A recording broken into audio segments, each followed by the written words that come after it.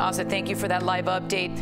And now at noon, the sentencing trial of the Parkland shooter. And this morning's testimony focused on this altercation between Nikolas Cruz and a guard inside the jail. Today is day 8 of the trial and the last day of testimony for the week. CBS 4's Nicole Lauren is live. And Nicole, the first witness was the guard involved in that altercation.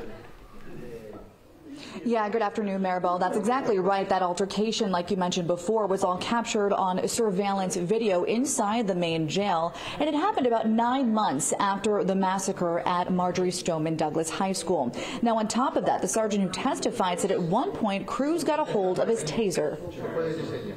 He's going for it right there with his right hand. He also grabs with his left. You can see he's trying to press the button. Right there, he has the taser in his right hand.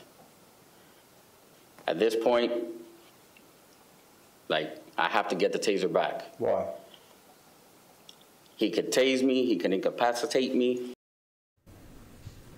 And that was Sergeant Beltran of BSO, who you just heard from, and he says Cruz was dragging his slides on the ground and told the sergeant they were broken. That's when he told him to get a different pair. After that, Cruz gave him the middle finger and then charged at him.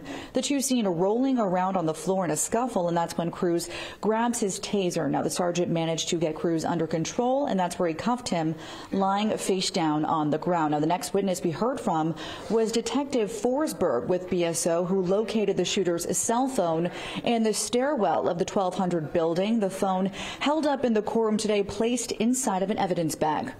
It was about the midway point of the hallway. I started calling that phone, trying to see if I could hear it anywhere in the hallway. I heard it faintly. It sounded like it was coming from the east location of the hallway. I continued calling it multiple times until I got to the east end of the hallway, and then I could hear that it sounded like it was coming from inside the stairwell location on the first floor.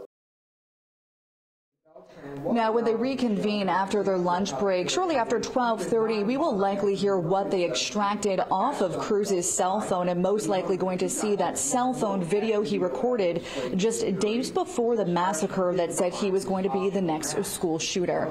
We're live inside the Broward County Courthouse. Nicole Lauren, CBS 4 News. Nicole, thank you. And CBS News Miami has been streaming the proceedings unedited, gavel to gavel, all week. You can watch again today on CBS News Miami, on Pluto TV, CBSMiami.com, and the CBS News app.